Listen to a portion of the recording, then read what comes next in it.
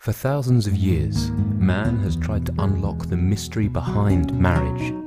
Why is marriage so important? How can a union so important be one filled with so much contention? The truth is, marriage mirrors our relationship with God. And just as Satan tries to place a divide in our relationships with God, he tries to place a divide in our relationships with our spouses. Why is that? Because unity overrules his power and renders him powerless. Therefore, Satan appeals to a man's selfish nature.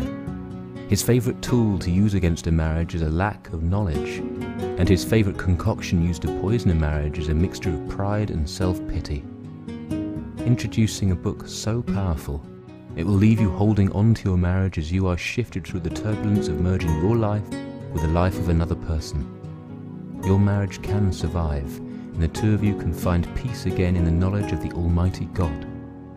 Christian and Married, How to Be One Without Losing the Other, is a book that will cause you to review and take accountability for yourself, and it will help your spouse to do the same. Don't wait until it is too late. Knowledge is power. Get your copy of Christian and Married, How to Be One Without Losing the Other from www.tiffanykameni.com, amazon.com, barnesandnobles.com, or any of the sites listed on the screen.